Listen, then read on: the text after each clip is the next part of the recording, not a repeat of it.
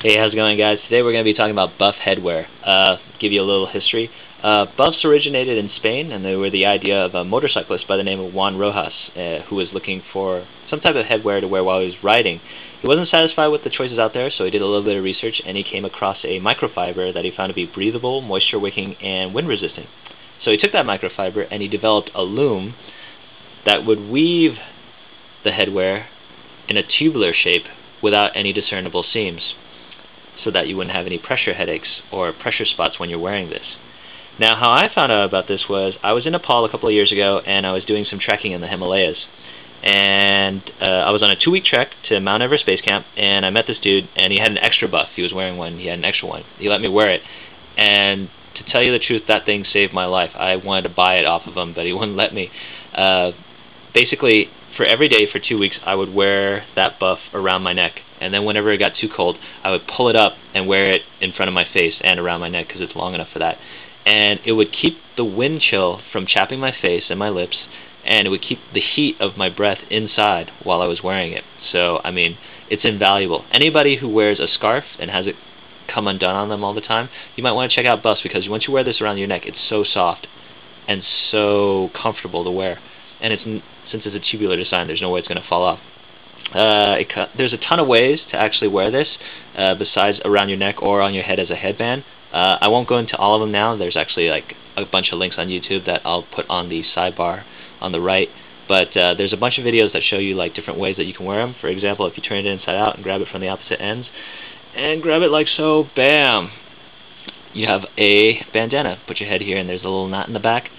And then another way to wear it, since I already have it inside out, is if you twist it here in the middle and bring the top down like so.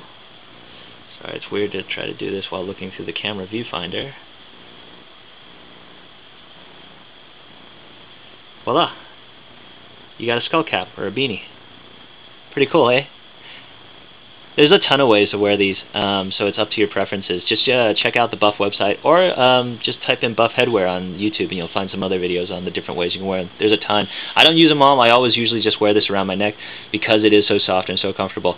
During those 2 weeks, whenever this got dirty or sweaty or smelly or whatever, I would just take this off, take some soap, wring it out in the river somewhere, squeeze all the moisture out of it, and then wear it around my neck while wet. And then within like 10-15 minutes, it would be completely dry.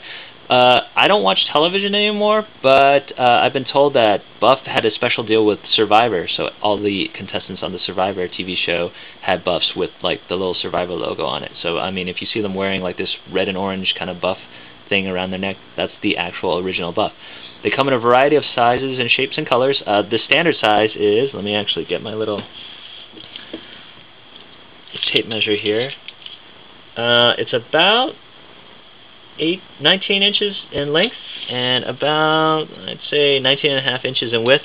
It's hard to tell because these are elastic and because these do stretch. Oh, by the way, if you pull it lengthwise, it has a little bit of give, but it doesn't really like stretch, which is good. However, if you pull it widthwise, it stretches a lot and very soft. By the way, as I was saying before, there are a bunch of different varieties. There's a polar buff that is fleece lined for really cold environments. There's a reflective buff that you can wear where the pattern reflects light really well in case you're wearing this and you want to bike at night. There's even a buff where the microfiber is impregnated with a chemical that's insect resistant, so it repels insects, and it lasts for like something like 70 washes before it wears away. So I mean, there's a bunch of different types, but this is the standard size buff. This is an older one that I got. I actually got this in a used gear sale. If you look at most buffs, what you'll see is there's a design, and then the interior is white. By the way, these don't fade no matter how many times you wash them, so that's a good thing. The interior is white. I got this at a used gear sale, and it was this bright key lime green that I hated, but I mean, it was used, so I got it for something like $2-3 bucks.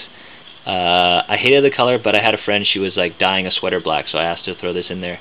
So it ended up turning the interior gray, and the outside became this nice dark forest green, which I kind of like. So that's what you got there.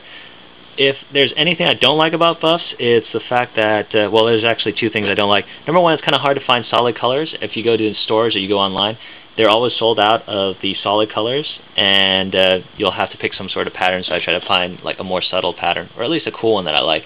And the second thing is the price. They're a little bit pricey. They run anywhere from $20 to $25. So I mean, you might be thinking $25 for a piece of cloth, and that's true. However, once you put this on, you're going to see why, and it's the fact that if you're going to be walking or doing a lot of trail running or hiking, if you're wearing this every day, really it's going to be worth it, because it's something that you are going to be using every day, and because it is so durable and so comfortable. So actually, in speaking about the price, let me bring this up. Looks like a buff, right? I actually picked this up in Singapore, and this is a rip-off. I was walking by and I was like, oh, $3 for a buff. But even though it looks like a buff and has pretty much the same measurements, when you touch the material, and it's hard for me to explain how, is when you touch the material, you'll feel the difference. This is a lot softer than this is. It's not like this is rough by any means, but this, a lot more soft.